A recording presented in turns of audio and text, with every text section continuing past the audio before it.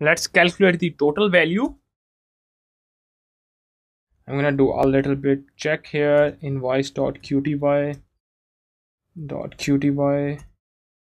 If type is not undefined, then we need to apply what is wrong. If type of qty is equals to undefined,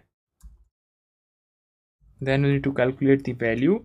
And you can also apply check on if type of this dot invoice dot rate or price is not is equals to undefined, then we need to calculate the total value.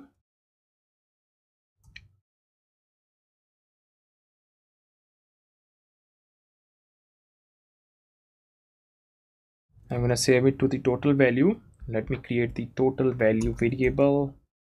Total, it will be the number.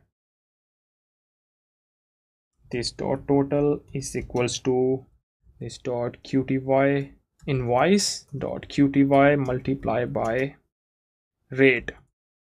Invoice dot rate. If there is a text property, let's say if type of this dot invoice dot text is not is equals to undefined, then we also need to add the text. I'm going to create a new variable. Sales tax is equals to 0.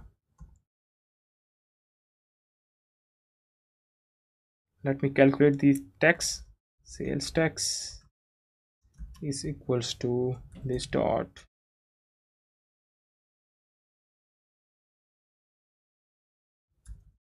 invoice dot tax divided by 100, and we need to add the tax into the total value. This dot total plus is equals to sales tax,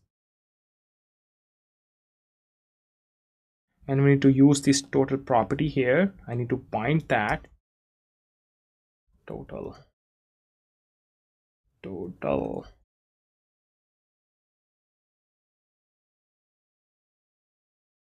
We also need to multiply the total here. Let's try to test that. The total is 0 because everything is 0.